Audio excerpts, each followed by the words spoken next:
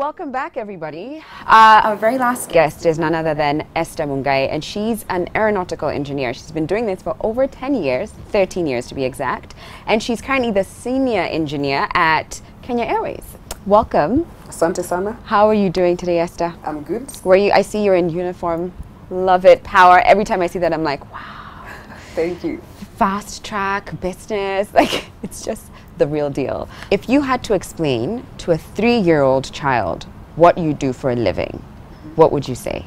I would tell him that what I do for a living, I fix aircrafts. It's more like being a mechanic of an aircraft. Okay, I get that. Yes. But it's just a little bit more, it's more complicated Yes, than it is. just a mechanic for an aircraft. So maybe you could tell us a little bit about your journey to where you are now. What did you want to be when you were younger? When I was a child, I wanted to be a musician, an actor. Yeah. But the interest diverted to the flying airplanes. Yeah. So I was like, how do they keep them in the air? And how old were you when you started getting curious about this? About 12, 13. Whoa, and you're like, how do they stay maintain? up there? Yes. Okay, so at some point then, obviously this went from just, I'm interested, I'm curious, to I want to take this seriously. Yes. So what did you then have to study in uni?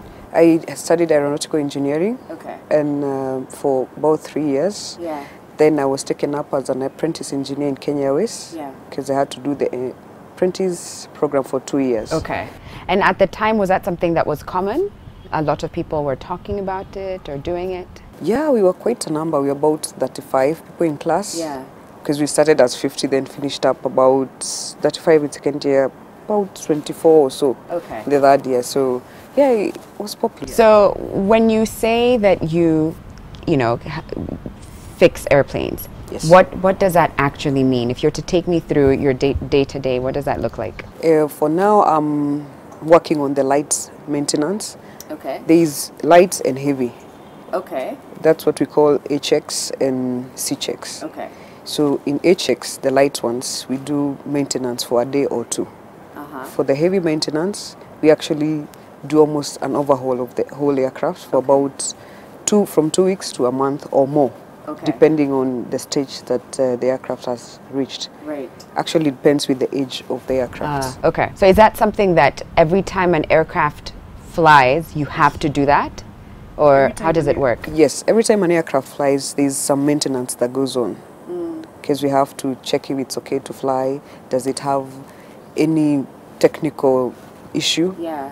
We have to fuel it, we have to put the oil, we have to actually service it before it does fly and sign for it. Okay. Yeah. Okay. So what's the most interesting part about your job, the most fun part? It's very interesting. Yeah. Every day you can learn something new. Really? Yes. You might, like, how so? you might know the whole system, Yeah. but every day the updates of the systems, every day they has to come up with something new, almost every day. Right. That means also for you there has to be quite a lot of training taking place. A lot of training takes place. Because everything just changes. Everything is changing because nowadays what we have is fly-by-wire aircrafts that use a lot of electronics, Okay. not just mechanical part of it. Right. And what does that actually mean? That means that they are slowly getting off the mechanical workings of the aircraft and slowly introducing more software to the aircraft. So software updates happen, modifications are happening. That means your job literally is changing every year. There has to be something new that you're having to learn. Yes. Because whereas maybe you went to school for the actual mechanics and clunks and bolts, and I'm imagining that's what you learned. That's what now you're having to understand software, because maybe now you're not flying the plane. Yes. It's sort of just cruising and landing itself. Yes. Things change so much. Things change. It's a bit more complicated than just cruising and landing. Right. Okay. But it's so interesting. Oh, okay. Yes. And what would you say is the most challenging part?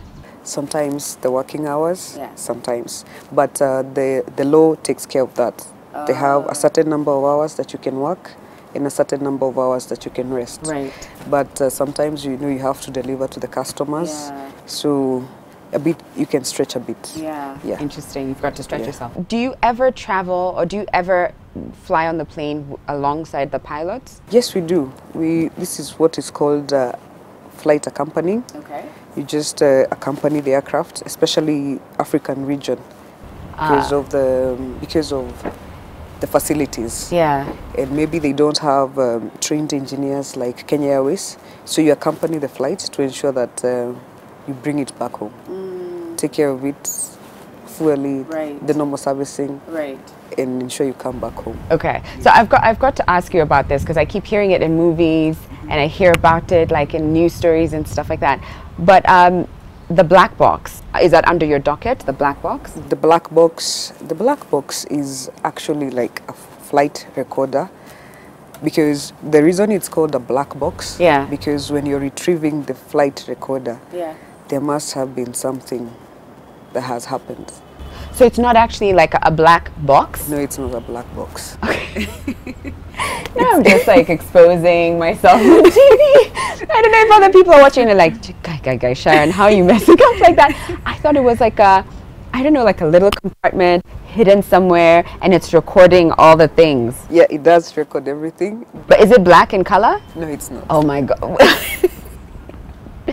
Okay, it's not black, but it's a box. Yes. And it records everything. everything. And when you mean recording everything, is that like the conversations? Is that like the flight taking off and like everything? Even the conversations? The parameters of the plane as it takes off, lands, cruising, it records everything. And also the conversations in the cockpit. So is that part of what you have to maintain and make sure it's like working and everything is Yes, yes, it's part of what we maintain, but also in engineering, we are classified in two. There's what we call airframe and engines, and then there's avionics team. I am airframe and engines engineer. Then there's the avionics guy who does the maintenance of the flight recorder. Yeah. Okay. Yes. Okay. Thanks for debunking that, yes, Esther. I am now the wiser. So, what is it that you wish you knew about this industry before you got in? Just in case people are watching and are like, give us the tips. What I wish I knew is that everything takes time. Everything has its own time. If it's getting your licenses, getting your approvals. Because I remember when I was young, I would get so worried if I don't pass one exam, because you have to go through a lot of exams. Right. So you're keeping people in the end. Yes, especially the most difficult ones are the oral exams, because you have to read and narrate, and then there's the skill tests. So the oral, if you're not very good at it or you can't explain something very well, they'll tell you, you know what, you need to read this and understand it. So you get very frustrated. But they're actually doing you a favor because it will help you in the future. Yeah. And they need you to understand these things. Right. So, you know, don't be frustrated. It's a journey. Yeah. Enjoy it. Right. Yes. Do you ever find yourself in like high stress situations when it comes to the aircraft and your work? I just got curious because I also watched this movie called Captain Sally. I'm sure you've heard of it. And it was, I mean, incredible to me, just thinking about all those things you have to consider. And is the flight working? And is it ever as stressful as that? If you've not watched the movie, I guarantee you'll love it. Tom Hanks is the lead actor in it, and he does an amazing job. So are there any high stress situations? Can you take us through one or two? Yeah. Yes, they are very high stress situations because you, as at my role currently, I have to make a decision very fast on what we're going to do. There are so many manuals and guidelines that will help you make that decision. Yeah. And you have to actually know, what do they say? Yeah. At the back of your mind. Right. Is it this right or this wrong? What do we do? Because maybe there's a technical issue that has happened. So those fast decisions can stress you out sometimes. Right. Yeah. But as you said, keep calm. Keep calm. Yeah. Yeah. Because you can't be like, oh my gosh, where's a manual? I think, and then start reading it. You have to really have understood it, internalized it. I guess that's why you have so many things you have to read. But at times, even when making the decisions, the law requires you to read those manuals. Yeah. So you find yourself, give me the manual very fast. Let us check this very fast. What are you doing? So because we need to, it's an on-time performance kind of job. Yeah, you have to Clients be are switched waiting, on. customers are waiting, others are connecting. So you have to be alert. Really on top of things. Yes. So you've been in this industry 13 years now, and I'm sure you've witnessed a lot of changes. You even touched on it slightly, and you talked about like software and all these updates being one of them. Is there something else that you've noticed about the industry and in terms of how it's changing and how it could affect people who are looking to come into the industry maybe 5 years from now? 5 years from now, the technology will have changed completely. As I said, nowadays they are moving more from mechanical to electronics. The technology is improving every day, so a lot of young people who are coming in might need to have some more computer skills than us. There's an evolution that is going on, but it's a good one because it's improved maintenance, improved pilots. Yeah. So more skills will be required. More skills will be More required. skills, but it will be easier because the kids nowadays are on top of things with their phones, with programs, with coding. Yeah. But they'll still get some things mechanical. Right. You can never change that. Yeah. But they'll get more things electronics. Right. So you are in what I would assume is a male-dominated space. Correct me if I'm wrong. Is it? Yeah. Actually, It is male-dominated, aeronautical engineering, and I'm curious to know how it's been like for you as a woman to be, a senior engineer, 13 years in the industry. How has that been for you? it's tough at first, but you get used to it. You gel in. Okay. Yeah, because you might find some stereotyping, which is not very uncommon. It's common. Yeah. So it's common to find like some kind of stereotyping. Yes, when at the beginning, but once Okay. you're able to do your work and you're very independent, that kind of stereotyping, you even forget about it because now you're part of the team and you're supposed to deliver. Your work speaks for Yes, itself. Your work speaks for Yeah. itself. So Right. after some time, you just flow. All right, so do you have any last words or encouraging words for anyone who's looking to come into this space, or maybe even for the parents whose children have been talking about it? What would you want to say to them about being an aeronautical engineer? It's a good job. Yeah. It's very satisfying.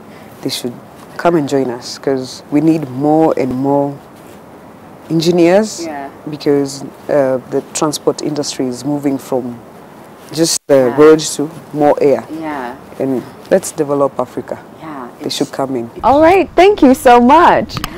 And thank you guys for watching. I hope you enjoyed today's show and that you learned something new about an industry and a career that you didn't know much about. I, for one, that the black box isn't actually black, which I can't believe all this time. I thought it was a black box. Anyway, thanks so much for watching, everybody, and thank you to Park Inn by Radisson for lending us their beautiful space, as always. We'll be back very soon with more from Living with Ess. Bye, everybody.